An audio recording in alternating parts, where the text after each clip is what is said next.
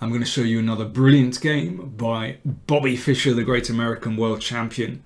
Played in Herceg Novi 1970, this extraordinary blitz tournament that he won with 19 out of 22. A phenomenal score against such players as Tal, Petrosian, Bronstein, Korchnoi, Hort, Reshevsky, and so on, and a fantastic field. And well, I've already mentioned the names Tal and Petrosian. They had reputations as really superb blitz players, so for Fischer to win it in such style was incredible. So I want to show you another game, and this one is against Viktor Korchnoi.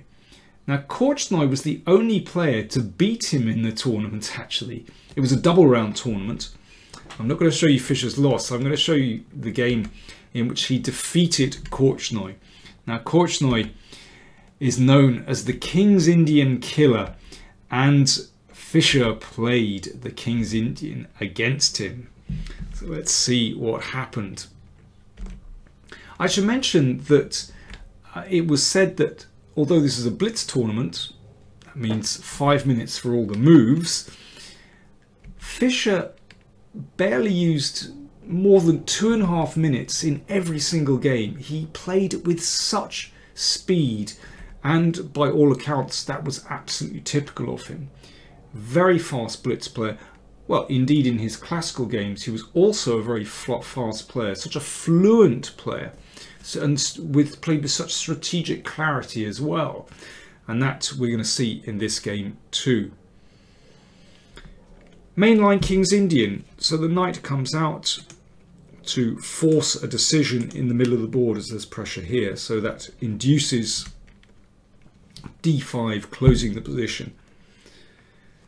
And these kind of positions, Korchnoi was really in his element. He loved this space advantage, and I mean, throughout his career he played various different ways against the King's Indian. He, in later years, liked to play with knight e1 and bishop e3, and made that into, well, a really dangerous weapon.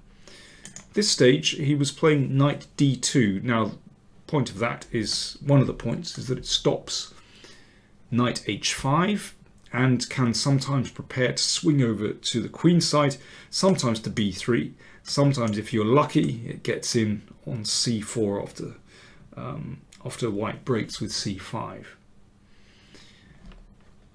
Fischer responded with c5 himself. Well, he thought that this was the best way to counter this system, to slow up white's queenside play.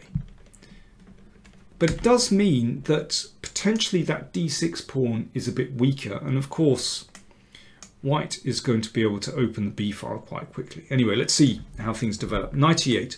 So in this case that's appropriate to defend the d6 pawn and keep this bishop's diagonal open. Now b6, you don't really want to recapture with the d pawn. After this game, Korchnoi actually just took on c5 immediately in another game like this, and knight b3, hoping to trying to get in on a5 at some moment. But anyway, in this game he played rook b1 and f5, so black's kingside expansion starts. And now one doesn't have to play f3 here.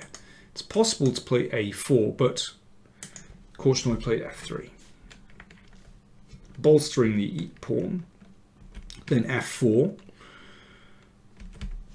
Well, we have a typical King's Indian scenario with white trying to open up the queen side and basically travelling in this direction, and sometimes looking at the d6 pawn as well, and black advancing on the king side and heading in this direction. So who's going to be quicker?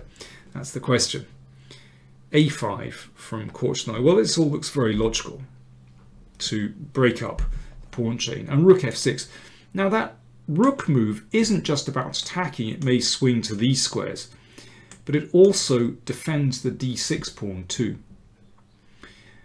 And here Korchnoi exchanged on c5, which Fischer criticised afterwards. He thought it was a terrible mistake because it makes it very, as we'll see, it makes it difficult for white to get the initiative on the queen side. A better move looks like queen b3, and the point is this: you trade on b6 and then on c5, and you can see that without the a pawn, then it's possible for white to use the b6 square. Now, this isn't necessarily bad for black, but you can see that it makes a massive difference. Certainly, it's going to be very hard for black to break through on the king side, while a queen trade is possible, for example, and there's immediate pressure on the d6 pawn. And one could contemplate moves such as knight b5 as well. Black is solid enough here, but white is also okay. But just compare with what happens in the game.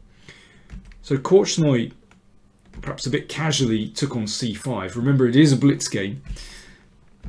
And then played knight b3 and rook g6. So black's attack is a bit slower, but it's on its way.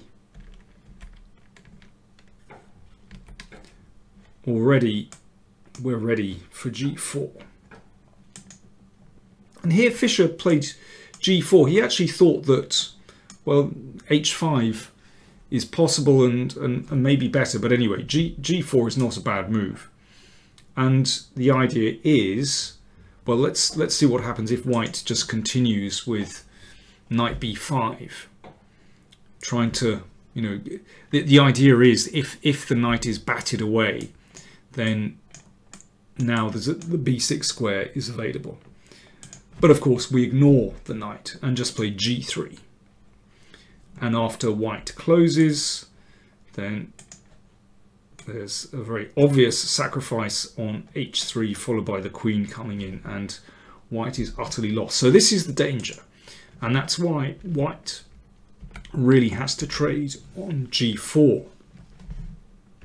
And knight takes. So already the knight assumes a really dangerous position, looking at h2, but also these squares as well. Fischer thought here that bishop f3 was the best defense, but, well, black's initiative continues with king h8 and possibly knight g8 and perhaps bringing the queen over. But Korchnoi played rook f3, and his idea was, after rook h6, attacking this pawn, to play h3, and clearly he thought, okay, I've held things up for the time being. The rook prevents any sacrifices on h3, but matters aren't so clear. For a start, knight g6 comes, and that could gain a tempo. But also the knight has another destination in mind. King steps out of the way, so now this is threatened because pin is broken, so the knight retreats. And now bishop e1, so that at least covers the h4 square. So if the knight came here, then it would be exchanged off. Not that that would be bad for black, actually. Just to get that bishop would not be a bad idea.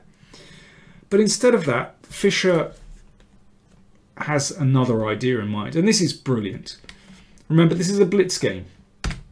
Knight h8, so he's bouncing the knight round here to g5, looking at these squares. Well, if you're a seasoned King's Indian player, then, well, you might well know this game already, but I'm sure you'll know this maneuver. It's occurred in many famous King's Indian attacks on the king, and worth knowing about. And it's very hard to defend against this.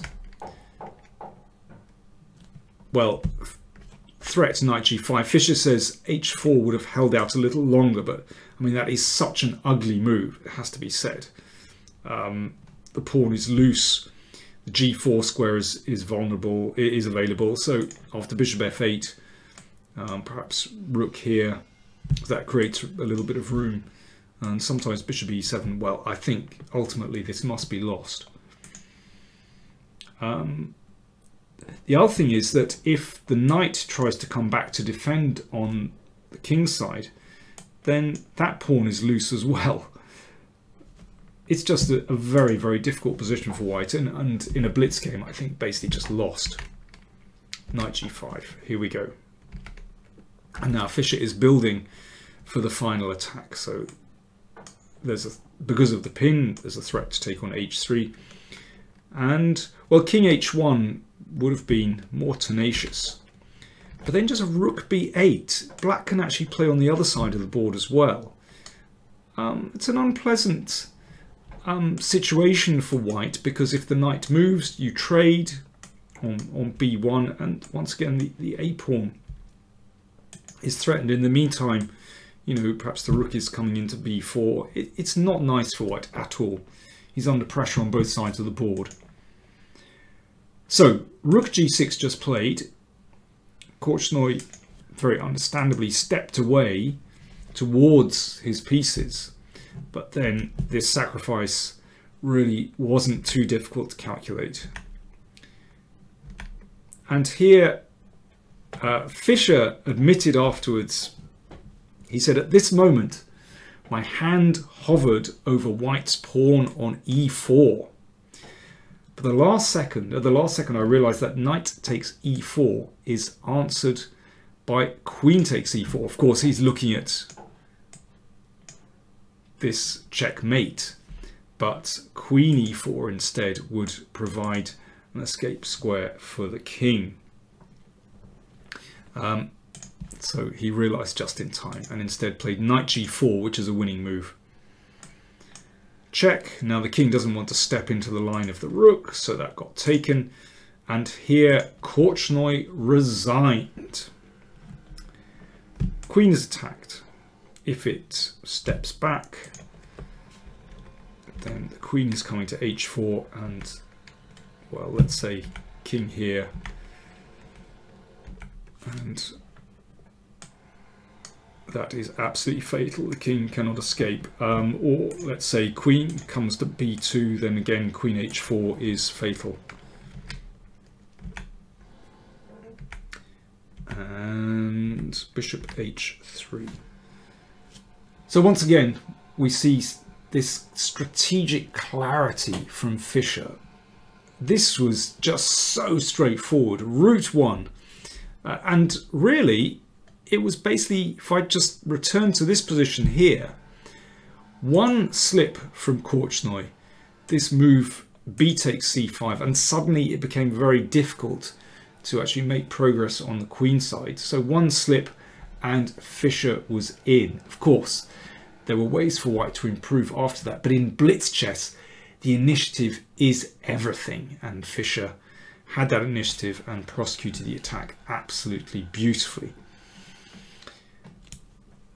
So this, I'll be looking at more games from the Herceg Novi Blitz tournament, more games from Fischer, and if you want to check out the Fischer playlist, do click on the tab above, and indeed the Korchnoi playlist as well. You can see some great stuff there. Thanks very much for watching.